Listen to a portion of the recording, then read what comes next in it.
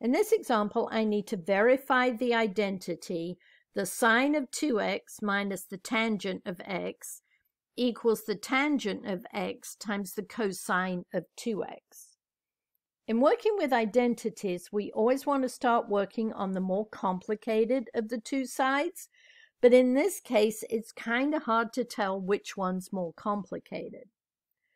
So let's look at the arguments of the trig functions. I have some arguments are 2x and some are plain old x. So I'm most probably going to have to use double angle identities in this problem.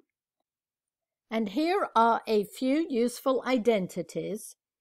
The double angle identity for the sine function only has one version, but the double angle identity for the cosine function has 3 separate equivalent versions. So I think it might be easier to start on the left-hand side where you have the sine of 2x, since there's only one choice to use for that. So I am going to start on the left-hand side, and the first thing I'm going to do is I'm going to take the sine of 2x and use the double angle identity. So I don't have the sine of 2a, I have the sine of 2x, which is going to be 2 sine x cosine x.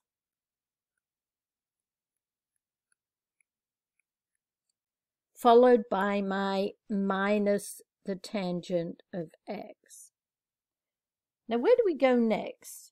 Looking at what we're trying to prove, this is one combined term over here. But on my left-hand side, I have 2 separate terms that I'm going to have to combine. Right now, there's no way to do that. So I think I'm going to have to write my tangent function as sine over cosine. So I'm going to have 2 sine x times cosine x. I know I'm going to have to add fractions in a minute, so I'm going to leave a little room. Minus, instead of the tangent of x, I'm going to have the sine of x divided by the cosine of x, using this identity here. Now, to subtract these 2 terms, I'm going to need a least common denominator. And since there's only one denominator, that's my LCD. So it's just the cosine of x. So my first term, I turn into a fraction by dividing it by 1. Now I need to multiply it by cosine x in the denominator to get my LCD in the denominator. And if you multiply the denominator by cosine x, you also have to multiply the numerator by cosine x, because all I'm multiplying by here is a 1 in disguise. So now I have 2 sine x cosine x times cosine x. So that's 2 sine x. Cosine x times cosine x is cosine squared x minus sine x, all divided by my common denominator of cosine x. Now, can I simplify the numerator? Well, they have a sine x in common, so I'm going to factor it out. And what's it going to leave behind? 2 cosine squared x minus, and if you factor a sine x out of a sine x, it has to leave a placeholder of a 1, all divided by cosine x.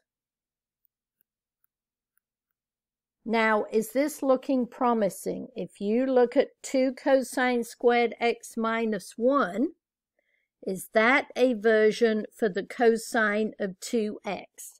Yes. So my expression now becomes, I'm going to write the sine x over cosine x. I'm going to multiply it by, instead of 2 cosine squared x minus 1, I'm going to write the cosine of 2x all divided by 1.